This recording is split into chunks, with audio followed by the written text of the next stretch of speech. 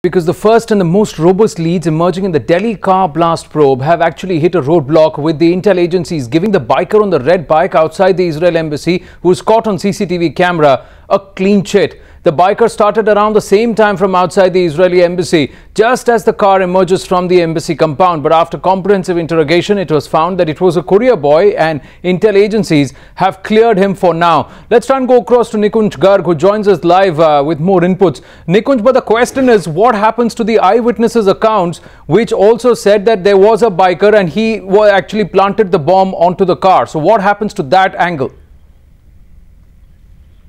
Well, Anand, as it appears to me, as far as my understanding of the entire situation goes, these are two separate matters. The Delhi police, which is the lead investigative agency in the case, their special cell, the anti-terror squad that they have, they are not saying that the biker and the bike were not involved. What they are saying is that this particular bike and this particular biker caught in the CCTV footage that has been given to them as yet. There are some chunks, some pieces, some additional CCTV coverage and footage which is yet to come on record, has to be handed over to the Delhi police, reloaded into those CCTV cameras by the owners of those CCTV cameras and then analyzed. But as of now, the CCTV footage that is available with the Delhi police has a motorbike, has a biker, which was a red color bike, about which we had seen the reports throughout the late evening yesterday, on the basis of which they arrested this boy, actually detained this boy and interrogated this individual, went through his motorbike, his movements, and then found out that at least this particular motorbike, this particular motorbiker